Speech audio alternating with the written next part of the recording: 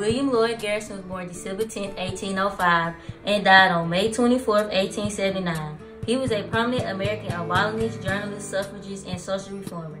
Garrison is the son of a merchant selling master.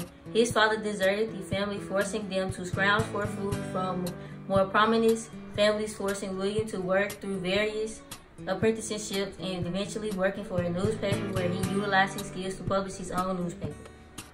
He is best known for his widely read anti-slavery newspaper, Deliberate, which he founded in 1831 and published in Boston until slavery in the United States was abolished by constitutional amendment in 1865. Garrison was not an abolitionist who became a publisher, but a printer who became an abolitionist. He was one of the founders of the American Anti-Slavery Society and promoted immediate and uncompensated emancipation of slaves in the United States.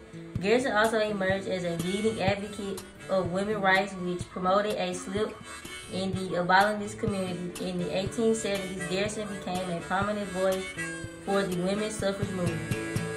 Garrison believed that all blacks would be equal in every way to the country's white citizens. They too were Americans and entitled to life, liberty, and the pursuit of happiness that is guaranteed by the Constitution of the United States.